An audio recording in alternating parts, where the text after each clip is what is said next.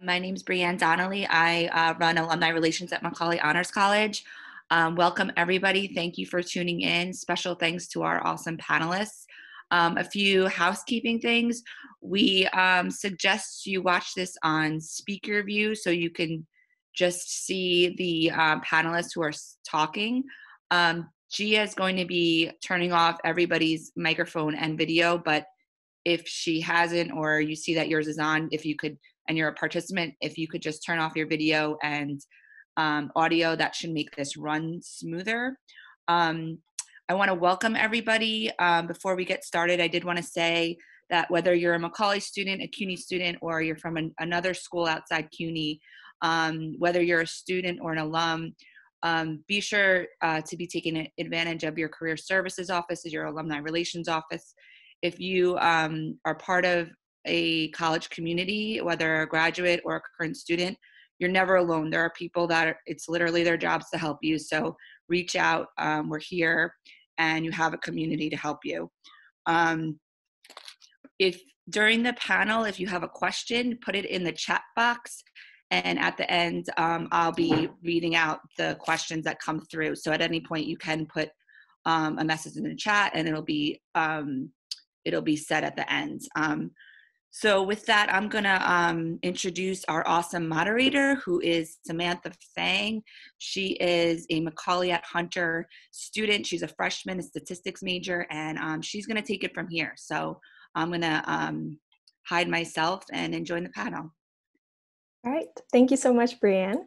So I'm going to start off by introducing the panelists now. So first up, we have Eamon Coleman. He is a Senior Partner Business Development Manager at Amazon Web Services, who graduated from Baruch College with a Bachelor's of Business Administration in Finance in 2009. Next up, we have Ethan Frisch. He graduated in 2008 with a dual degree in Conflict Studies in Education and Social Change, and is currently the co-founder and co-owner of Burlap and Barrel, which is a successful spice business, and the co-host of a podcast on the Heritage Radio Network called Why Food. Next, we have Andrew Mahabir. He graduated from Baruch College in 2008 with a degree in accounting, and is currently a senior manager at Deloitte, where he has worked for the past 11 years. Next, we have Renee Rizzo. She has worked as a special educator at the high school level for 9 years, as well as taken on multiple teacher leadership roles. And she graduated with a bachelor's in elementary general education from the College of Staten Island in 2009. And last but not least, we have Brian Schur. He is a physical commodities professional who graduated with a degree in economics and classical studies from Hunter in 2010. He currently manages a tutoring business and a full-time teaching position at Hunter College High School. Thank you so much again to all of our panelists for joining us today. I'm just going to hop straight into the first question now. The first question is, can you quickly share your current position, and then can you walk us through what the first couple months post-graduation were like? What were your first steps, and how long did it take you to land your first opportunity? So Eamon, you're up first. Sure, yeah, so this is Eamon. I'm a senior tech biz dev manager at Amazon, and based here in Seattle now. So, you know, you're asking kind of what the first months kind of felt like. And I know that when I was graduating, I think the crisis was well underway.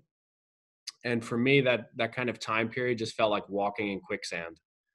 So definitely very stressful time. For me, I think the most important thing that I, did was to reach out to people in my network. And I didn't have the strongest network at that time. I didn't have, a professional network of people that I could, reach out to on LinkedIn or whatever it may be. So for me, it was actually family.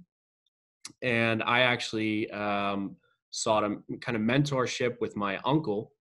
And the kind of post-graduation was, me spending a few weeks trying to figure out what the heck I'm going to do. And then I actually bought a one-way ticket and I went to Europe for a little bit to be with my uncle, get some kind of advice. And I think it was really important to kind of step away from the situation, to really kind of think seriously about what was going on and where I fit in the big picture. And it took time. I think it took me, I was thinking back, I think it took me about 6 months before I landed something.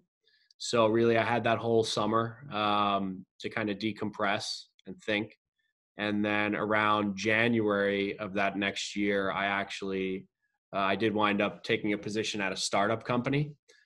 Salary wasn't what I was thinking it would be, but it was really about the experience. And what was unique about it was that because I took some time to step back, I actually was able to think about things differently. And, I took a position at a startup company in Dublin, which gave me some international experience. And, that 6 months, it actually helped me figure out that I could pivot. So while I wound up majoring in finance, I wound up doing something quite different. And it was more in line with what I'm passionate about, which is technology. I think that's kind of my situation. The first couple of weeks and months were very stressful. Then you just roll with it, and just know that if you can step back from the situation and kind of evaluate the landscape, you'll find something. So. All right, thank you. Ethan, same question. Yeah, so my name is Ethan Frisch. I'm the co-founder of a company called Burlap and Barrel. We're a public benefit corporation, spice company, setting farmers up to export their own crops, which we import and sell online and supply to restaurants. I graduated in 2008, and life was good for 10 minutes before the financial crisis hit. I had a job lined up actually with a political organization that I'd been interning with while I was still in college, the Howard Gilman Foundation. So I worked for them for a few months, but I think it was by October of 2009, I graduated obviously June or May of 2008. By the following year, they had lost their endowment, a good chunk of their endowment, and had laid off my entire department. So I worked there for just over a year, and then didn't have a job anymore. So I wound up working in a restaurant kitchen, which, I mean, we'll talk about this later in the discussion, but that put me on a path that I don't think I ever would have been on, and which has very directly led me to where I am today. All right, thank you. Andrew, same question. Sure. So I'll take, I guess, maybe the last part of your question about landing your first opportunity, because I think very similar to Ethan. I graduated in 2008, so it was really great for about a month or two before things started really going awry. But I'll maybe take the kind of going about landing the first opportunity, because I think it's important for the students, especially for our Macaulay Honors College students, that this is kind of, I guess, my big plug for the Honors College, is that me actually even just getting a position, which I thankfully was able to ride through the 2008 crisis and still be at the same place for, it's now 11 years. But it really started, just going back to my sophomore year, through the Honors College, I was able to get lined up with an internship at the New York Life Insurance Company in their internal audit department. And that really allowed me to kind of get that first major item on my resume. And then in my junior year, I was able to study abroad. Through Brooklyn College, I was able to do the winter abroad program that I think is still running today, and was able to take advantage of that using my stipend money, and that added that to my resume. And then kind of those kind of experiences combined ultimately led me to, when I was interviewing for internships during my time at my junior year, one of my interview at Deloitte, I had two interviews. One was with a senior manager, and went okay. And the other was a partner who ultimately went on to do a lot of really cool things at the firm. But we started with small talk about my study abroad. And then we were about 7 minutes into the conversation. And then he was like, I think I've heard enough. I'm going to turn the interview over to you, and I'd like you to ask some questions. So this was being a 20-year-old having to talk to a pretty senior partner and kind of navigate through an interview. And thankfully, through the experience I had through Macaulay, I was able to, navigate the interview. An hour later, I found out that I had an internship. This was February 2007, and they haven't been able to kick me out since. So it's been about 13 years all in, and that's kind of been my experience. So that was, through what I was able to do through the Honors College, it kind of helped situate me to get into a good position. And I'll talk about it a little bit later about navigating the time in 2008, 2009. But ultimately, I was able to stick around and, be able to be here for almost 13 years, including my internship. All right, thank you. Renee, same question. So I graduated in 2009, and as you said, I was an elementary ed general education major. At the time I graduated, there was a hiring freeze in general ed. So I decided to revisit my options, and I found the College of Staten Island education department very helpful in the suggestions that they made to us. They suggested that many of us, instead of going part-time for our master's degree, because we had this opportunity almost to go full-time. So I went full-time for my master's degree in special education. I decided to specialize to make myself more marketable and more likely to get a job. That was my original intention. And since then, I've been in the field of special ed for 9 years, and I couldn't even see myself as a general ed teacher. So it started out with going through for the master's program full time. I started substitute teaching simultaneously for a year, and then I got a job. So, similar to what I think it was Eamon who said, like, realized he could pivot. That's what you wind up doing. Just deal with the circumstances however you can. So. Mm-hmm. All right, and last but not least, Brian, same question. Hey, so I was a little bit more towards the tail end, but so as people said, the financial crisis kind of got worse in 2009, and they still weren't really hiring too much in 2010. Even though things were starting to unfreeze a little bit, it was not a market for the people who were looking. But I think people have already said personal network, and that's you're not gonna have business contacts. I think it was Eamon who said that. So that looks like family. For me, another avenue is I had been on the wrestling team at Hunter, and you can totally reach out to alumni cold. I found out you can't reach out to someone you've never met before and say, hey, give me a job. But you can say, people are really, really open to, hey, I'm graduating. There's a lot of uncertainty. I need some advice. Would you like to have a coffee? I guess today the version of that would be chat on Zoom, but the same thing applies. And I did a lot of that. And actually I had an internship at Morgan Stanley that I was juggling my senior year along with classes and stuff. And, that was through a wrestling alumni, and I got a lot of meetings like that, and my other advice is just go on any meeting or your interview I went on, even if I didn't really think I was interested in the field. Like, the job I ended up in was physical commodities trading. And I didn't even know that was a niche that existed. And it's this huge business that all of the major investment banks were in, and a lot of the financial services companies were in, that it wasn't even on my radar. And that was, I took a meeting with a guy who had been like CFO of a pool. They made like supplies for pools, and then he introduced me to this guy who was, a managing director on this commodities desk. And that turned into a job. And you'll get a lot of bad, like, I went on some interview with some investment advisors it turned out to be like a boiler room, really, is what it was. And I'm sitting in the guy's office, and he's like telling me, like, you need to be a little greedy for this job and stuff. And then he tells me, like, you need to tell me right now if you want this job or not, and I was like, no, I don't want this job at all. But it was a good experience because, I learned how to say no. I learned what, like, a not legitimate financial services company looks at. And I have a funny story to tell for the rest of my life. So I just went on a lot of stuff and took the attitude that I was going to learn from everybody, and that I didn't know much about anything, which was definitely the case. All right, thank you. My next question is, what would you say is your biggest takeaway from your experiences navigating the 2008 financial crisis? And what advice would you give your younger self and to current graduates who will be going through something similar? So Eamon, you're up first. I think the biggest one for me was just, right, the path isn't set in stone. Renee said something great. It was like, think of it as an opportunity in a way, right? Because in many ways, you're kind of stuck studying, not stuck, but you've spent the last 4 years really focused on your studies. And the truth is, you're still young. So when you get out, it's an actual opportunity to kind of see the forest from the trees. 6 months ago, you might have said your dream job was to go work at Airbnb. They may not even survive the next 6 months to a year.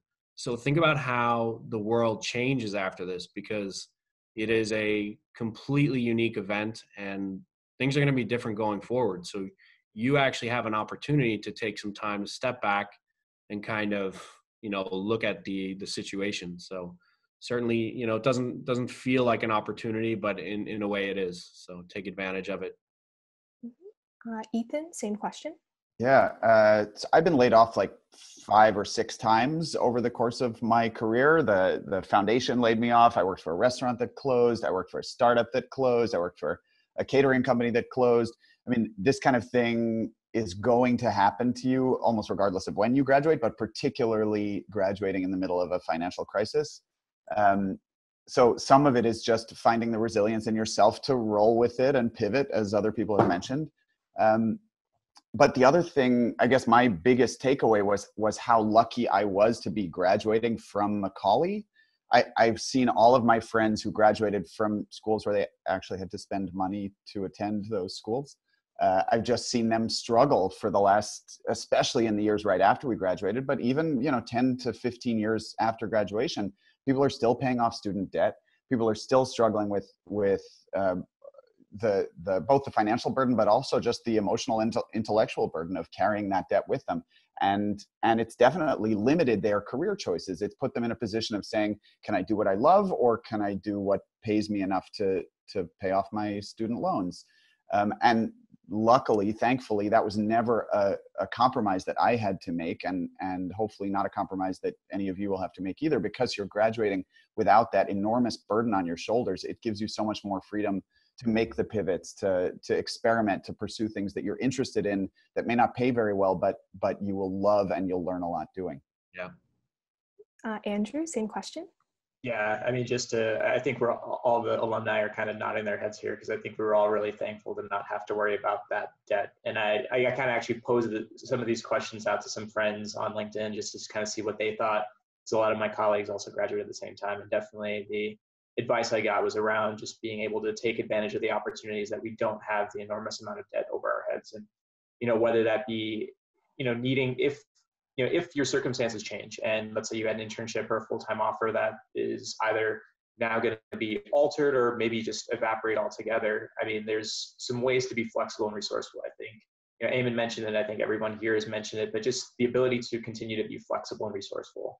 Whether it be maybe even just taking an unpaid internship, we have the flexibility again through the, not having that student debt, getting that extra thing on your resume, or maybe it's that volunteer opportunity. And maybe like Eamon said, he took a pivot and was able to go from finance to doing something else. This could be your opportunity. You spent 4 years, thinking about graduating and majoring in something, thinking that that's where you wanted to be, but that may not necessarily have been where your heart is.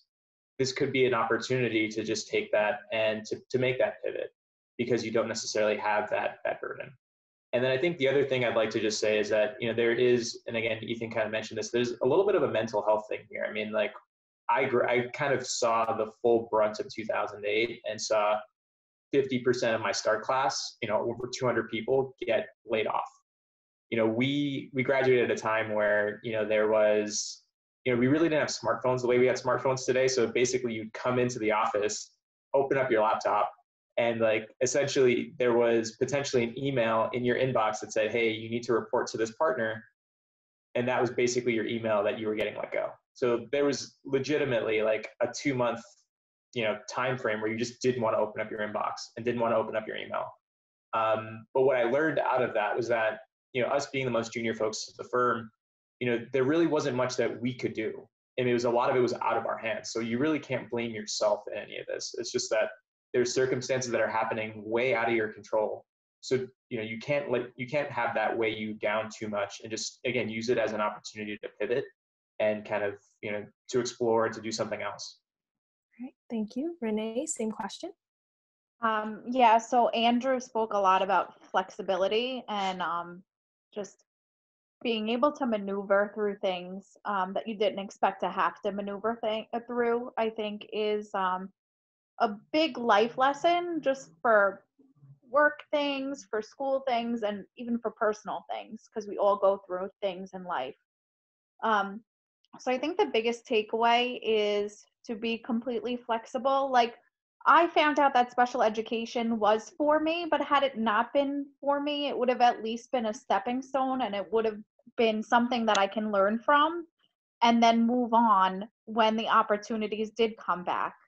That's another lesson, that the pendulum in life kind of always swings back and forth. Although things seem negative and dire now, it will not be that way forever. And that's just the ebb and flow of life in general. We're definitely lucky to have graduated from Macaulay, where we don't have a lot of student debt, because that's a very real problem. Also, something that I learned is kind of sometimes it's okay to get emotional about a situation, because it is a lot to face. But once you vent or get through the emotions of it, sort of back away and look at strategy. Like, okay, what are my actual options, and what is the most likely option to yield positive results for me? So, I guess don't get mired in the emotions of a situation, although it's normal to have emotions about the situation, negative or whatever. But don't get stuck there. Um, have your feelings and then move on and just see what your options are. All right, Brian, same question. Yeah, I mean, it's similar to what other people have said. I think the point is you never know what's going to happen. Like the 2008 financial crisis, there were like 3 guys who saw that coming. You know what I mean? They wrote a book about them and made a movie about them, because that's how few people really saw any of that coming. I get blindsided everybody, and this whole thing too. And so anything you do, and no matter how well laid your plans are, I mean, I've experienced it. I was part of a startup trading company. I moved to Dubai, and we had great investor backing, and we had this really exciting opportunity. And somebody on another desk makes one trade, and the whole thing is like gone in an instant. You know, one bad trade from some guy on a different desk, and so you really you don't know what's going to happen, and that's just the way it is. And but it doesn't necessarily have to be a bad thing, because like other people were saying, you don't even know what opportunity is the best for you. Or at least my experience is, I haven't always known. Like, I really thought that I wanted to be a trader, and for a little bit of time I was really happy doing it. But what I actually found is, after 6 or 7 years in that business, is like I was really unhappy with it, and I was done with it. And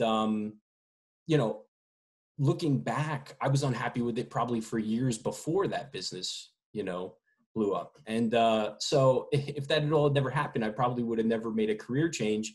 And now, now I'm a teacher. I work at Hunter College High School, and I absolutely love it, and I go into work, and I just have like a ton of joy with everything that I do. And so, like, just like I never could have planned my first career, I never could have planned my second career. And for some people, your career will work out like linearly, and you will be happy. Obviously, there's people here that's happened to, and that's the case. But like, it doesn't have to be linear to be good, So I don't know. That's been my experience, at least. So. All right, thank you. My next question is, can you describe how you're feeling at the time of graduation? Did you feel prepared, nervous, lost? Kind of walk us through what was on your mind at the time. Eamon, you're up first. Yeah, I would say like dazed and confused. I don't want to say I felt scared or truly unprepared. I do think that a lot of the experiences I had, again, just going to school in New York City, right, is one thing. Like, it's just something about, it toughens you, and it makes you resilient. So I don't feel like I was entirely unprepared. I also had a study abroad experience, which kind of opened my eyes up to, just rolling with punches and just kind of, being up for an adventure. So I looked at it as a kind of opportunity to just take risks and do things a little bit differently, because I didn't really have a choice. So I was definitely worried at the onset of graduation, but that quickly kind of faded away, and I just looked for ways to take advantage of it. It was definitely emotional. So I would just kind of say, like, again, you don't go it alone. I think Brian mentioned something like, just feel free to reach out to people, especially alumni, you know, myself included. Like, you would be surprised that people that you don't know, but you just have the slightest connection to, will be, you know, these types of times bring out the best in people. So, you know, I would say feel free about reaching out cold to people and just saying, hey, cup of coffee or quick call, like pick up the phone. So people are definitely out there for you. One thing I wish I had done differently is for example, Brian brought it up, is the Career Guidance Center. I did go it alone for the most part. So if I could go back in time, I would have kind of reached out more, leveraged some of the resources at the school. But yeah, I wasn't entirely unprepared for it, and just go into it with an open mind. A lot of the companies I've been at failed, or startup companies, and it's just stepping stones, as someone mentioned. Like, you'll find your way. So Ethan, same question. Yeah, I mean, in my case, graduation was easy. It was 2008, so nothing had changed yet. I had a job lined up with a great organization that I'd already been interning for the semester previous, 2 semesters previous. I was getting paid a good salary. I was on top of the world, and then it all ended. And that's the way things go. They're fun, and you get what you can out of them while they're happening, and then they end, and you move on to the next thing. And taking ownership over those moves, making decisions about what you want to do, how you want to be spending your time. I wound up working in a restaurant kitchen. I had no professional experience in kitchens. I didn't go to culinary school, but I got laid off. I needed a job. I'd always loved to cook, and just through some happy timing and coincidence, I got an interview at a restaurant that needed people desperately the day that I walked in. And then that led me to, I had my own ice cream company for a little while, an activist ice cream company. I went to grad school for international development. I lived in Afghanistan for a long time. I worked for Doctors Without Borders in the Middle East. All of these pivots that I've made were decisions that I was able to make about things that I was interested in, places I wanted to go, jobs that I wanted to pursue, that I did for as long as they were interesting and useful, and then moved on to the next thing. Yeah, I guess the point I'm trying to make is find your way of taking ownership over those shifts, over those steps, even when it looks like you're powerless, or even when it feels like somebody else is making decisions for you, which often, being laid off or not being able to get a job, that's how it feels. I mean, like Andrew said, I got an email 7 o'clock in the morning saying, you're done. We're closing down the whole department. That's it. And those moments, it feels like you're not in control of your career. It feels like you're not in control of your life. And that can be a really disconcerting feeling. But to find ways to take ownership over the next step and make decisions about what you want to be doing is really, really important. Andrew, same question. Sure. So I guess Ethan and I were in that same class. So I guess we were riding really high coming out of 2008. You know, it was a great summer for me, particularly at Deloitte. Like, I had 2 weeks of new hire training. I got a chance to know like 200 of my, colleagues. For those that don't know, Deloitte is a, massive global accounting firm. We do, accounting, tax, but then essentially can problem solve anything under the sun. So, I mean, we've got something like 310,000 people globally, about 100,000 people in the United States. So it's just an enormous organization. So my starting class was huge, and I got a chance to really meet a lot of great people from all over the country. And it was amazing. It was probably like 2 of the best weeks of my life.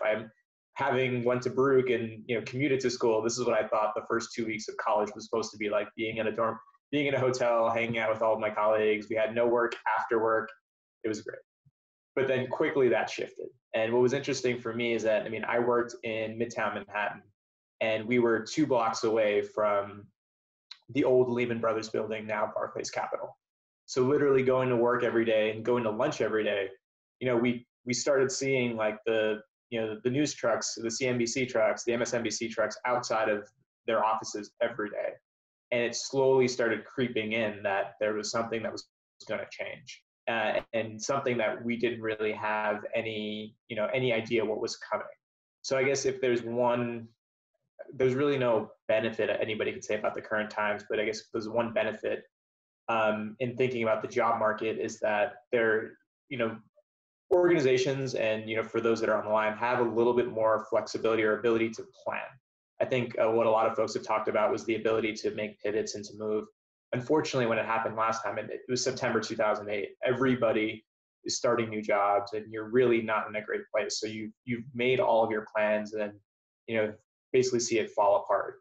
I think, again, the only upside to the timing of all this is that hopefully, through your networks and through other things, can have the ability to pivot and make moves. So while I kind of rode that roller coaster, I think we're all riding that roller coaster. I'd say at least the one, again, silver lining here is that I think there's some more time for you all as students to be able to plan as you want to navigate what's next. Renee, same question. Yeah, so the emotional aspects of it, I would say that when I graduated in 2009, I was, of course, nervous and intimidated by the whole prospect of like having to kind of redesign my life based on the circumstances. But I was able to turn it around pretty quickly emotionally and like put things in perspective. I actually, in my personal life, my dad was actually battling stage 4 colon cancer at the same time that I graduated. And I feel like seeing him, not to sound too overly spiritual if that's not your thing, but like seeing him go through that experience and seeing how he just like dealt with things day after day and did not complain, it was very humbling for me to see that life kind of hands you things sometimes that are not fair, but you have to learn how to deal with them and learn how to deal with them the most positive way possible. So it's not really helpful to get mired down in those emotions. There are more important things in life than getting exactly what you want, exactly the way that you want it. And that's not to minimize all of your goals and your dreams and everything that you worked hard for. But that's just to say that in the bigger picture, there are more important things than having life look exactly the way that you planned it. So being able to be honest about what your feelings are, but then putting things into perspective. And especially now, I think that's a good lesson because it is a health crisis. So having your health, having your family first is like the most important thing. And then everything else can be navigated. You just have to figure out how. So nothing is impossible and nothing is forever as long as you have your health and people around you who care about you and support you. All right. And Ethan, same question. Oh, Brian, sorry about that. Same question. Yeah, I really agree. I'll tell you what, like in that vein, the worst year of my life by far is also the year I made the most money. I was working at BTG Pactual, which is the largest investment bank in Latin America. And I was a commodities trader, and I had helped start the physical base metals desk. And I was doing really, really well as far as, my career and business went. But I was on the road like 70% of the time. I had ruined a really important relationship to me. Wasn't spending any time with my family. Like it was an absolute catastrophe. And that's what I thought I wanted, was to be like one of the guys, like my boss referred to me as one of our rising stars, you know what I mean? In a meeting with some of the partners at BTG. But I actually inside my life was, falling apart. So you don't really know what you want. I thought that's what I wanted and I was miserable. So, I think that's first of all. And, for me personally, how I was when I was graduating, I think the biggest driver for me back then, and I only realized this in retrospect, was like prestige maybe. Like I was so concerned with what other people would think of the type of job that I would get or something like that, And unfortunately, when I look back on my life, especially around that age, that colored all my decisions, that colored, the jobs I took and the things I said and the people I hung out with. And, that is not a recipe for happiness and peace of mind. And it's not a recipe for long-term success either. And actually one of the benefits of teaching, one of the things I love that I've learned is that every day I have 131 people who couldn't be more convinced that I'm a loser and like I'm uncool. And they're convinced, and nothing I can do will ever change their mind on that. And so I'm reminded on a daily basis that I'm uncool. And I can tell you what, it's never felt so good to be uncool and unimportant. It's just absolutely terrific. So it's my experience. All right, now I'm going to move on to the individual questions now.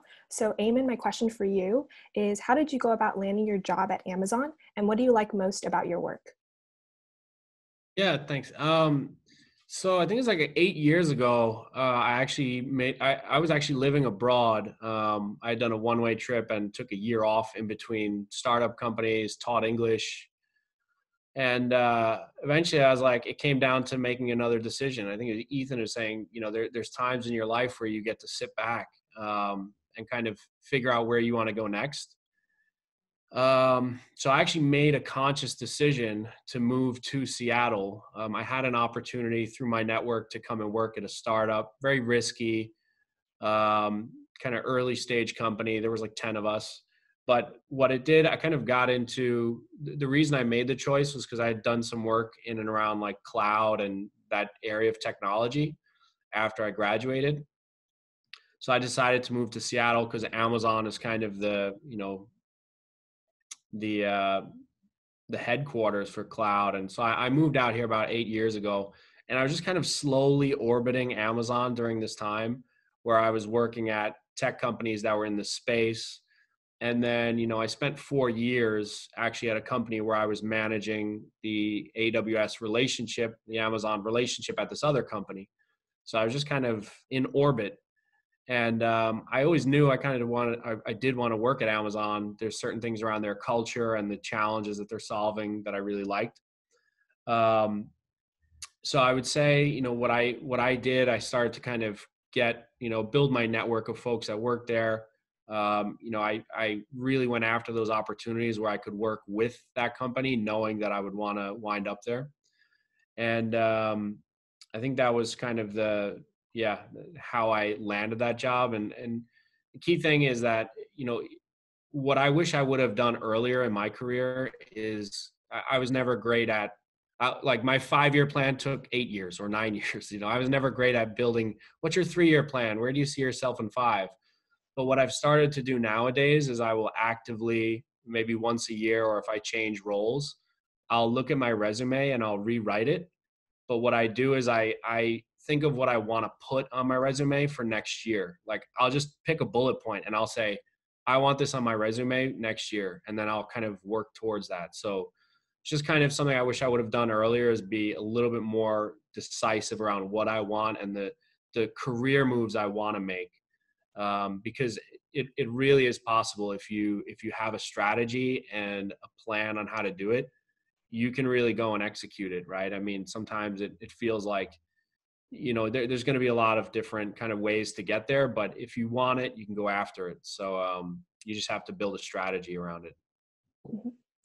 Ethan, my question for you is, how have you been able to navigate all your various career transitions and find a career that helps you combine so many different interests, for example, entrepreneurship and activism? Yeah, I think it's easy now to look back on the last 12 years and a whole series of career transitions as having some overarching theme, or like it's easy to pretend that I knew what I was doing at any point in this process. And I promise you, I had no idea what I was doing. And the fact that I have found something that I love, that pays me a decent salary, that gives me the flexibility I want, that lets me travel the world and meet farmers growing the best cinnamon I've ever tasted. The fact that I have wound up here feels like a miracle most of the time. Every career transition I made, whether it was a choice to leave a company, or I was laid off or fired, or the company closed, or whatever it was. I don't think I was ever fired for anything I did. I might have been fired. Anyway, whatever. Those decisions, whether I made them myself or not, didn't feel like they were part of a bigger picture until I got to a place where I realized what all of those individual experiences had contributed to what I do now. So,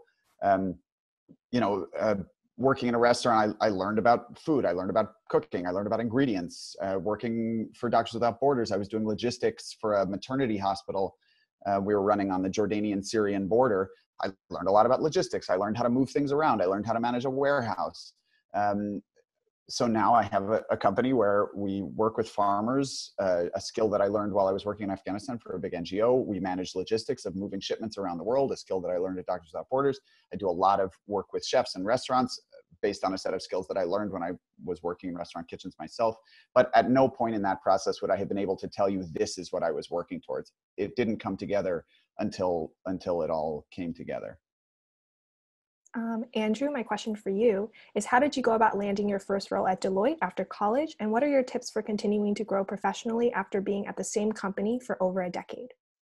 Sure. So I kind of alluded to kind of how I landed my first role at Deloitte internship. Kind of, I guess, of the group here, I think I've had the most linear path to kind of where I am today. But what's interesting about that, though, is that what's been great about being at Deloitte is that the organization helped form a lot of my professional growth, just because the organization, like a lot of your professional services companies, your big four accounting firms, they're kind of a pay for performance kind of organization. In order to kind of make it through and up, you kind of have to learn how to do well what you're doing to take the next job. So for example, when you start in a lot of, at least for me, this is how it was. When I started, I had to be very technical, and a lot of the projects I worked on required me to be heavy analytics. So kind of like what Ethan was just mentioning, I feel like I should have come after, or we should have had spaced this out a little bit. Every new job or every new role I took required me to learn a new set of skills. So I started having to be very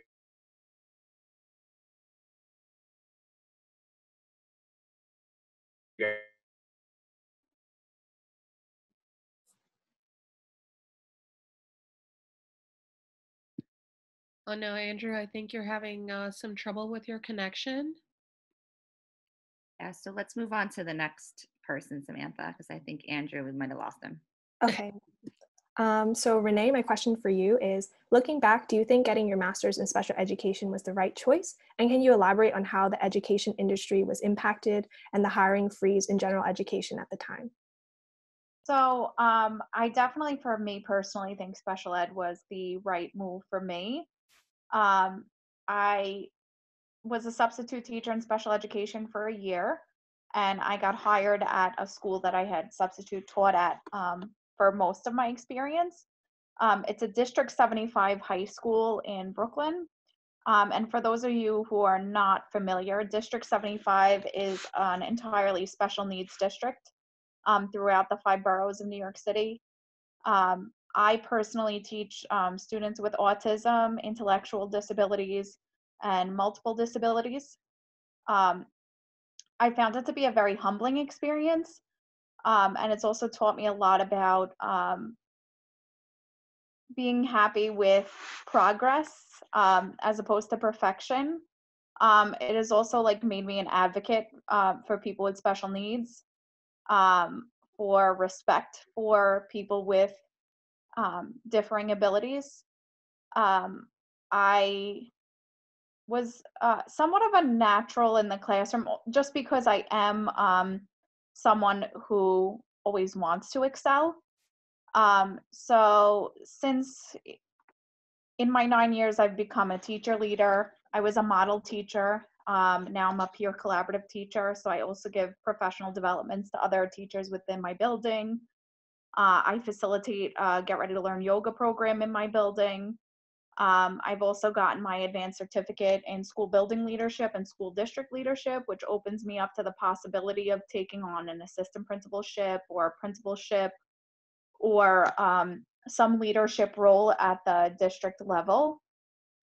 So I don't know necessarily that I want to do that, but my options are open to me. And if I did move up, I would definitely want to move up within special education and continue to be an advocate for our students who, in my opinion, need the most. I honestly cannot speak towards what happened with general ed, after I didn't go that route. I do know friends that it took them many, many years to secure a position because they did not want to specialize. But I don't know that was everyone's experience. So I can't speak to that really because I stopped pursuing that once I found that my calling really was special ed.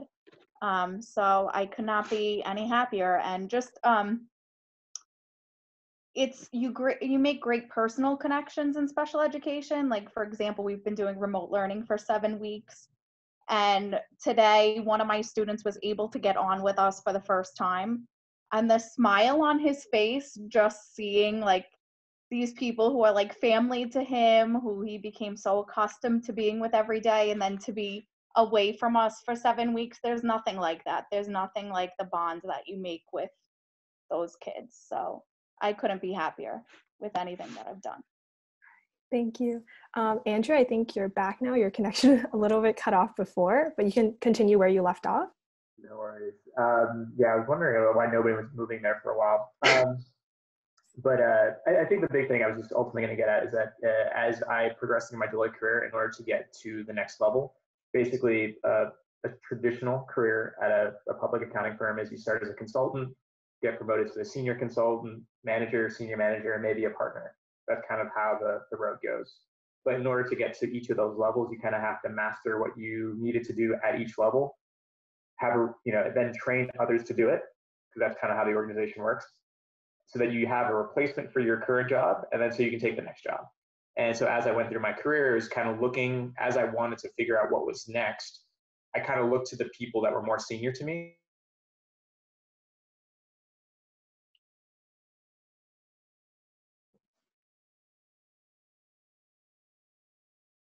And I would say that to see how they were successful at their level. All right, thank you.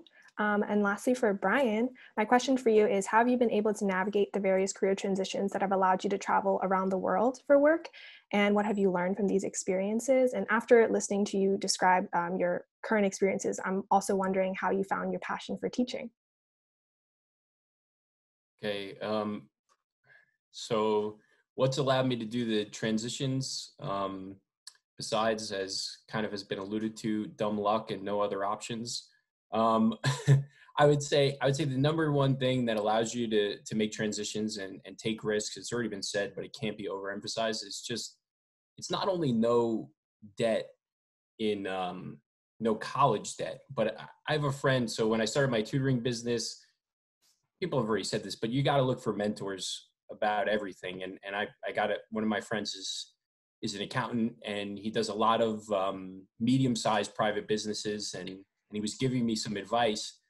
And in the course of talking, we started talking about like how many people he knows, like couples who between the two of them make $500,000, $600,000 a year and live paycheck to paycheck, And when you live like that, you can't take any risks or make any changes.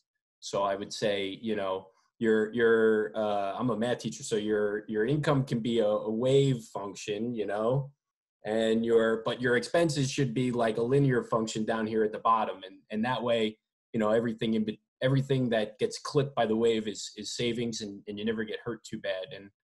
And I really think no debt at all. It's probably how you take risks. But so, and then I think the other part of your question was, what have I learned from these experiences? Well, that's like, Ethan kind of got into that a little bit. That's like an hour talk, and you never know what you're going to use later.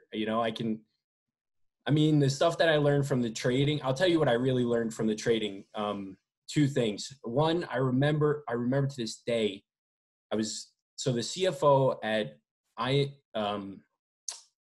INTLFC Stone Physical Commodities Unit was this guy, Steve Springer. And he was a grumpy old Jewish guy from the Upper East Side. And he was one of my mentors, and I love this guy. And we were going to meet this kid, Jason Paver at Deutsche Bank, and we were trying to get this line to do physical commodity repos. And I think we were borrowing money at like 3%. And so I was asking Steve, I said, what are we going to ask this guy for, in terms of the rate for these repos? And he said 175 basis points, which is like half of what we were currently borrowing at. I was like, Steve, I thought it'd be a home run if we could get 2.5%, you know what I mean? And I'm like, you're really going to ask him for, and he said, it was a little crude, but he said, Brian, if you don't ask, you don't get laid. And I was like, whoa, and that I've never forgotten that. And I think he said it that way so that I'd remember it forever. And I did remember it forever. And so that's one thing I learned in trading. One of the benefits of trading is that you you have to go out there and ask for the things that you want, and you got to go pursue them. And the other thing I learned is I just met so many people who, like everybody's been saying, they develop careers in things you never would have expected. I did a ton of business with these two guys, Alejandro and Isaac, who were recycled metals magnates in the Mexico City area. And I used to spend, a week at a time with these guys, hanging out, staying in their house, and we did a ton of business with them. And they started out, the two of them, with like a bicycle with like a trailer in the back of it when they were like 14 years old, collecting scrap metal. And they literally built an empire, like $100 million empire out of junk. They had like 35 recycled metals processing facilities all over central and northern Mexico. So like, and it just blew me away, and who would ever think of doing something like that? And it just happened, And the thing about, what did you say about the present? Teaching. What did you ask me about? Oh yeah. How did you find your passion for teaching? Because it is a bit different from, what you did for the first 7-8 years of your career. Yeah, it's very different. So, well, actually, so that does have a kind of practical lesson besides dumb luck. Again, it was what people were talking about, your network and trying things out. A friend of mine, I was taking some downtime and doing some consulting. A friend of mine asked me if I'd help out. He's a teacher in the South Bronx, and he's also the wrestling coach there. He wanted me to help out. He had a guy about my size that I could help out wrestling, but more than that, he wanted to do a tutoring program and get these kids some help.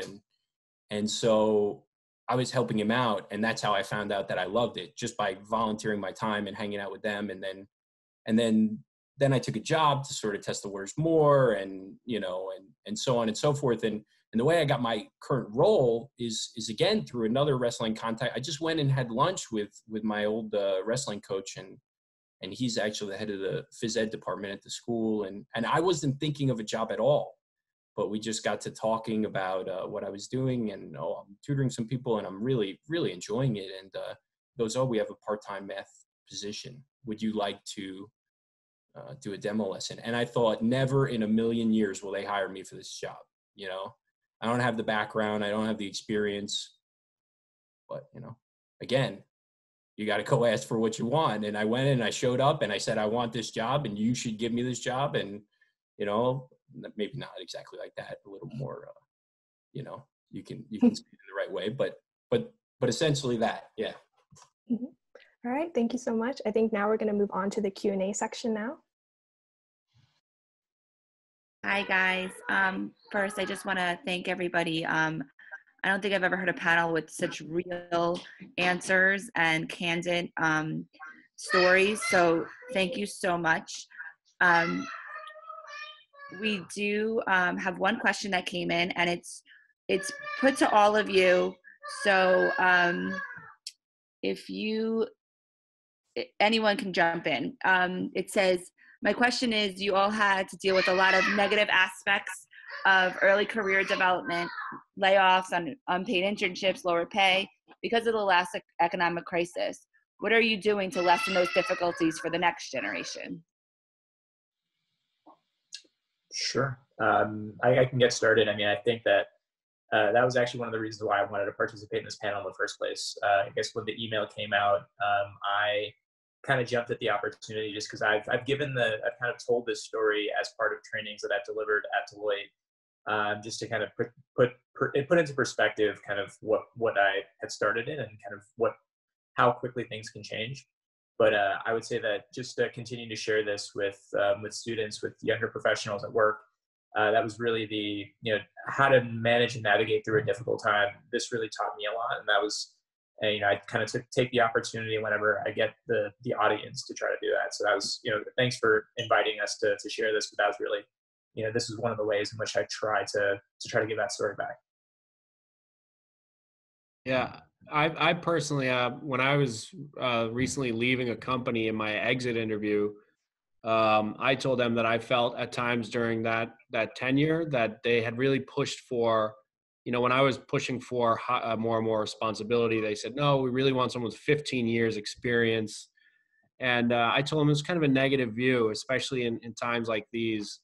And I talked to senior executives at that company, and I said, you have to realize that there's a class of graduates coming out, and instead of, obviously I couldn't really influence their, this other company, they were going to do a hiring freeze, which I knew about. But I told them, look, open up internship opportunities. And even recently at Amazon, on my team calls, we were talking about internship opportunities. So those are definitely things that I wouldn't see necessarily as negatives, right? Any opportunity you have to build your experience and increase your marketability, certainly a positive. One other thing I would plug that I used is catchafire.org. I'm not sure if people are familiar with it, but they basically help nonprofits find freelancers. So it's a great way to kind of give back, but also build your skill set. So again, I think just raising awareness, right? I have also, like Andrew, talked about my experience. At times I've heard the word millennial thrown around like it's a kind of a negative thing. And I've told people, we've been through a lot, and sometimes the other generation, the older generation, don't realize that. So I think, at least from my perspective, I will always be looking at the next generation as, kind of a similar in certain ways. And I definitely would look for ways to help them, especially during times like these.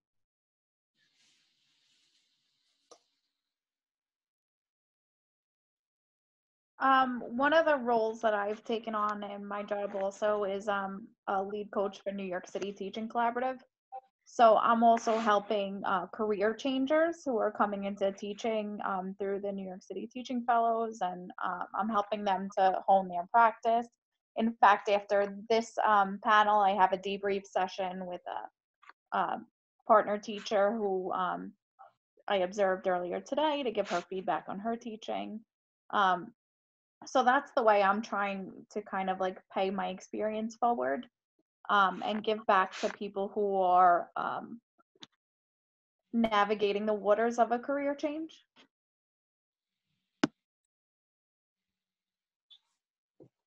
I host a podcast on a food-oriented internet radio station called Heritage Radio Network, and the whole theme of the podcast is career change, as people have changed careers to work in food after having done all kinds of other things. We've had my co-host is a former attorney who's now a baker. I've obviously bounced around in a lot of different ways, and so getting to have those conversations first of all, and then getting to share them through the Heritage Radio Network, through their audience. And hopefully get to draw out some of the elements of those career changes that people have made, and give other people ideas about how to do it for themselves. Because ultimately, like we're all saying, we can talk about our experiences, we can share within our networks, but ultimately, you're on your own. You're going to have to make these decisions for yourselves. You're going to have to navigate them. You're going to have to figure out the best course of action under less than ideal circumstances. And so learn as much as you can, reach out to people, reach out to people who've been through similar experiences, but the decision is yours, and that's scary, but that's also very empowering. So finding that balance and pursuing it is really important. Awesome. Thanks so much. So we have one more question, and then I think we'll wrap it up. What is, and she wants to rephrase it. Okay. What is one crucial thing or trait that you did that you think greatly impacted your ability to get a job that more people should do? Maybe Ethan, we'll start with you since you're on my screen. Sure. One trait, nobody is special, right? Like we're all working through this. You're going to have to find the things that work for you. The things that worked for me are not going to be the things that worked for other people. I think one of the challenges with getting advice in a setting like this, or really any setting, is that when we're giving advice, we're really giving advice to ourselves. We're not giving advice to you because we don't know your circumstances, your situation, how you approach problems. So you can pick and choose whatever's valuable from our stories that you feel like applies to yourself. But I wouldn't say that there's one trait or set of traits. It's really about finding your traits, finding the things that you love to do, that you're good at, that other people respect you for, and doing more of those things. Yeah, I guess the only thing I would add in the way of a trade is I think I've just in reading and thinking about those that are ultimately, I guess, successful. I mean, I think one of the biggest traits that has come across is just being curious, and I think we've naturally, through all of our experiences, we're curious in the sense that we've had to bounce around, learn a lot of different things, ask a lot of questions, and just continuing to be curious. I mean, I've had the good fortune of having some job security throughout my throughout my career, but Deloitte being a really, really big place, I got if I had a question on anything, just being able to ask people about certain things, how do they do certain things. And as again this group mentioned, and I think you'll all find, especially as college students, I mean, I think the doors are always open to you. I would say at Deloitte, our interns generally sit right above our partners. An intern asks any questions, they're probably going to get they're going to get a response. So you guys are in a really unique position to ask a lot of great questions. So just continue to be curious, and that'll really take you far, because you never know. Asking a question, there might be something that piques your interest, and I think this group here has kind of talked to that a bunch. You never know where that might take you. It might take you down a rabbit hole you never thought you were going to go down. Just continue to be curious, and you never know where that's going to take you.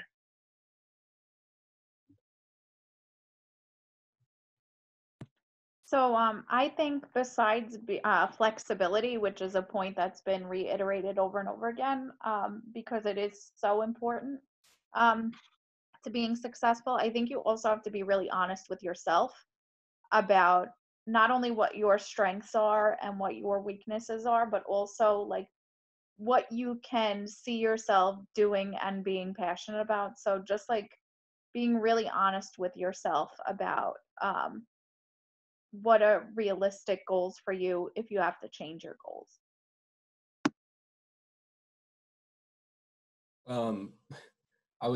People already talked about it, but it can't be emphasized enough. Number one is like ask questions and ask for help. I can't, in everything that I've done, I've always, that's one thing, for whatever reason, I don't know. I'm not really a humble person. And like I told you guys, when I was younger, especially, I was more worried about what people thought of me. But for whatever reason, I don't know why, I got it in my head that you can ask questions, and like, it's okay not to know something.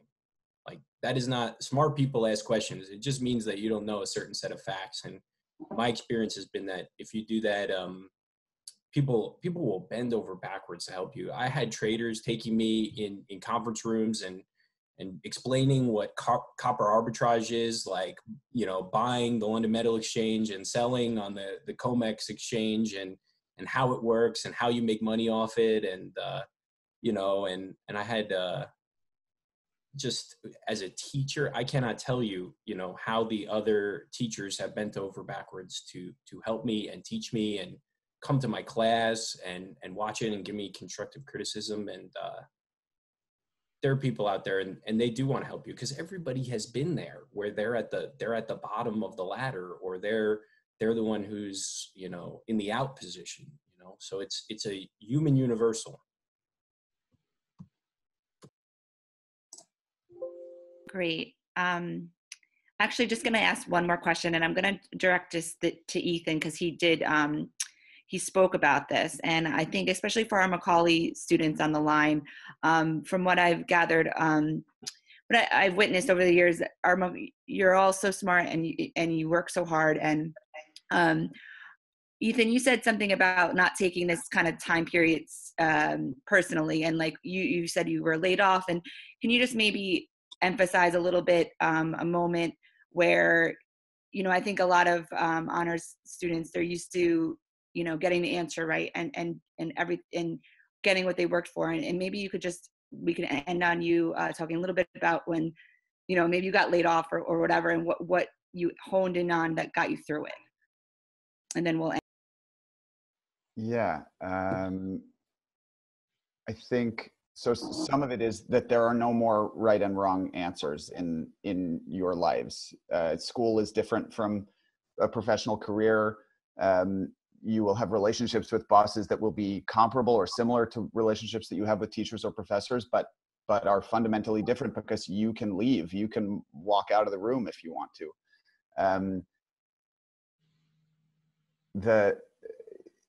I mean, like I said, I've been laid off a lot, which is an experience that a lot of people who graduated in 2008, 2009 share. I guess the piece of advice I would leave you with is to embrace every experience, get what you can from that experience, learn what you can from the people around you. We have the privilege of living in New York City, of being surrounded by some of the smartest, most knowledgeable people in the world on any subject you can possibly imagine. And so whatever it is you're interested in, get close to the people who are good at doing that thing, who know a lot about that thing. And then, you know, the ups and downs of a career, they're going to happen to everybody. You will roll with them. You will use the tools at your disposal internally and externally to make the most of those shifts. But spend time in every experience so that you come out of it as a better person, knowing more about a subject that you care about, building stronger networks with other people who also care about that subject. And then if the relationship or the job or whatever it is, if it lasts a month, amazing. If it lasts 10 years, even better. But, you know, I had this ice cream company. So I was working at a restaurant on the Lower East Side called Allen and Delancey.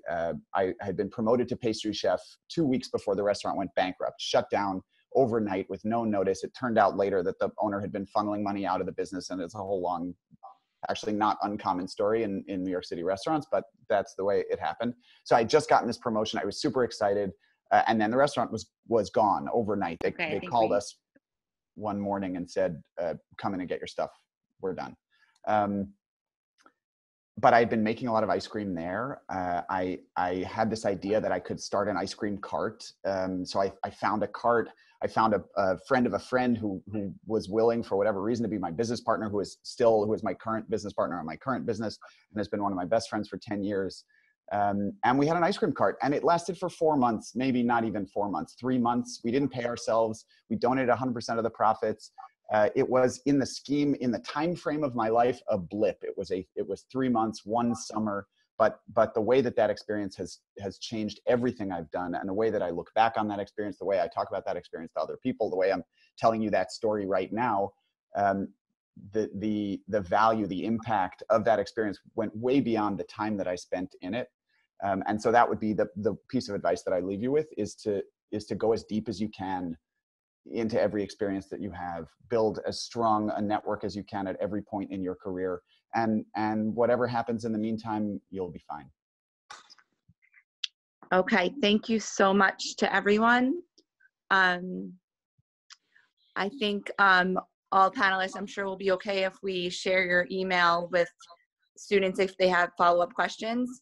But thank you again. Again, a plug for all the students out there, your Alumni Relations Office, your Career Services Office. We're here to serve you, so please use our resources. And again, each and every one of these panelists, you were amazing. You were so honest and candid, and we're so appreciative. And Samantha, great job. Everybody, take care. Thank you. Everybody. Bye. Have a great day, everyone.